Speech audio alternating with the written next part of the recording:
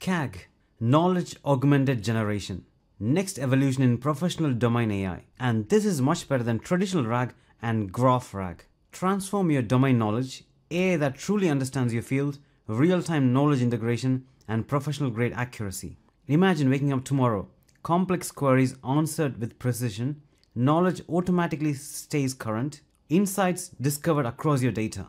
A revolutionary framework. This isn't just another RAG system, professional grade domain intelligence, and be an early adopter for the next gen technology. Previously, fragmented knowledge sources in regards to RAG, limited reasoning capability, high error rates in complex queries. But with knowledge augmented generation, we have unified knowledge framework, enhanced logical reasoning, and professional grade accuracy. One integration, multiple benefits. Includes knowledge integration, logical reasoning, and professional results. Implementation with 3 simple steps. Define domain knowledge, connect data sources, and deploy KAG framework. Here is the research paper, Boosting LLMs in Professional Domains via Knowledge Augmented Generation. And this KAG clearly beats HippoRAG, Native RAG in Hotpot QA benchmark, WikiHop QA benchmark, and Music benchmark. This is really nice. In this, we'll be seeing about what is Knowledge Augmented Generation, how it's better than GraphRAG, and how to run this and integrate this in your own application. So what is KAG?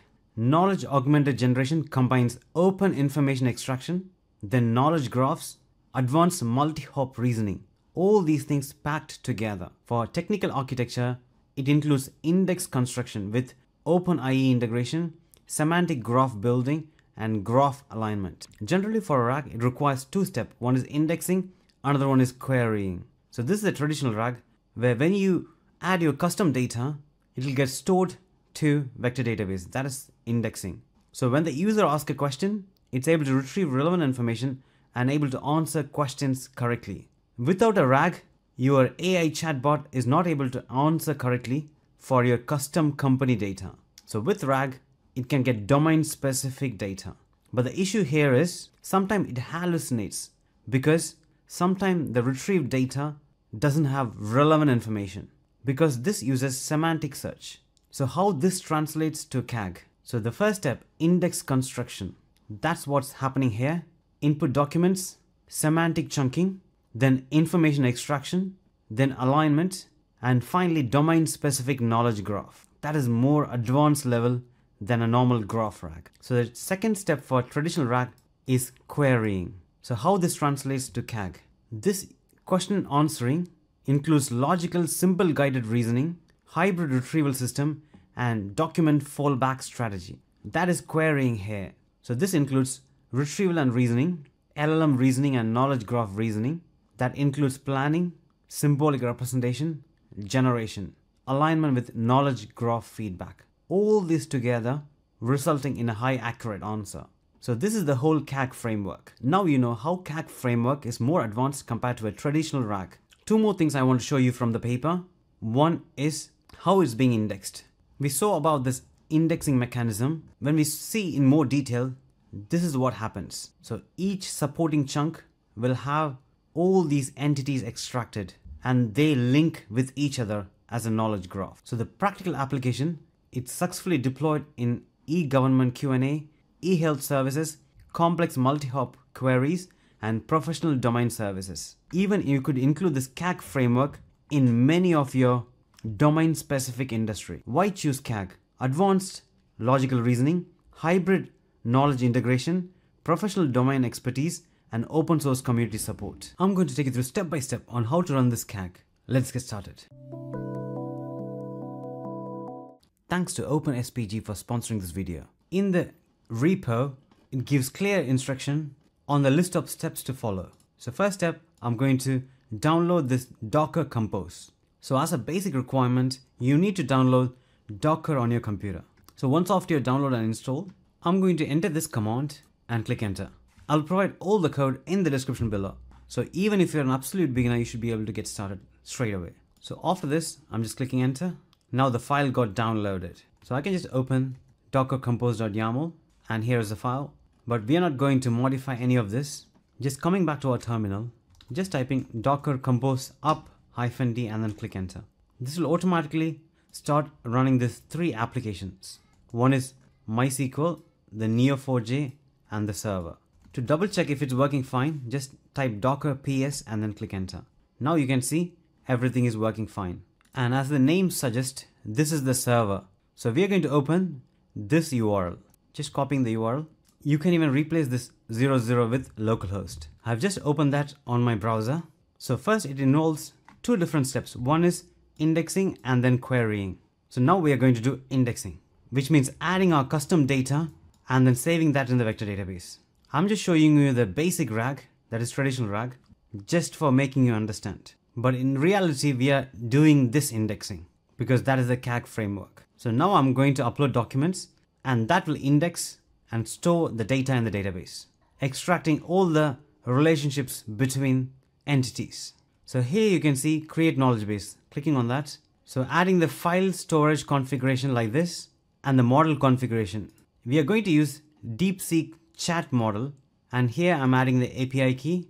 Also for vectorization, we'll be using Nomic embed text using OLlama. So I'm putting the endpoint for OLlama like this and everything as default and clicking OK. You also need to go to ollama.com and download OLlama. Then in your terminal, OLlama pull Nomic embed text to download the embedding model. That's it. Now after that, you can click knowledge management and open it. Here I have already uploaded a few documents, but to upload a document and index it, just click on create task. There you're going to enter a name, let's say document, a local file. You need to upload a file, clicking next step. I'm going to keep everything default. Here I'm mentioning maximum segment length, then next step, then extraction configuration, default, and clicking finish. This will automatically go through step by step of extracting entities and indexing the data, storing that in the vector database. That is step number 1 completed. Next, step number 2, querying or asking questions from the user perspective to the AI or the large language model. But in regards to KAG, we are going to perform this. You can also see the indexing process by clicking the log here, and you can see the step-by-step process. So coming to our home page and the knowledge base list, I'm going to click knowledge base Q&A, clicking on that. Now I can ask any questions. What is KAG? Because I uploaded that research paper. And after that, I'm going to click send. Now you can see the reasoning process that is listed here. So step-by-step reasoning is going and searching the entities. So let's see the first step. So it's using what is KAG and searching. Next, it's using SPO retriever with logic form expression. And third, just clicking on this, it's a response from the large language model. And finally, we got the answer here. That is brilliant. So before doing indexing, I asked the same question, KAG, and it was not able to answer me correctly. Uploading another research document called Mint QA, and I'm going to ask questions from this, and it looks more complicated. Just asking how Mint QA was built. Clicking send. I already uploaded the document and indexed it. And you can see step-by-step process. First, based on my question, it rewrote the query and also query decomposition. Then after that, each query is run, retrieving relevant information using SPO retriever. Then after collecting all information, I've got the final answer here after reasoning. Mint QA was built through a systematic process of gathering knowledge triplets from English wiki data. So this information, you can also find that in the paper. Mint QA, knowledge triplets from English wiki data. One of the key differences which I see here is the logical and reasoning steps to get the final accurate answer. If you want to integrate this in your own application, it's very easy to get started. Just git clone this URL. Then you can navigate to that folder and install all the required files. Then on this page, you got step-by-step instruction on how you can integrate and configure within your own AI application. The current version is only basic and it's only going to get better from here. If you have any question, you should be able to reach them out, and do let me know in the comments below what you think about this. And I'm really excited about this. Considering you already like about this knowledge augmented generation, I also create videos in regards to AI, which I'll put the link in here, and I highly recommend for you to watch, explaining about the latest AI news. And I will see you there.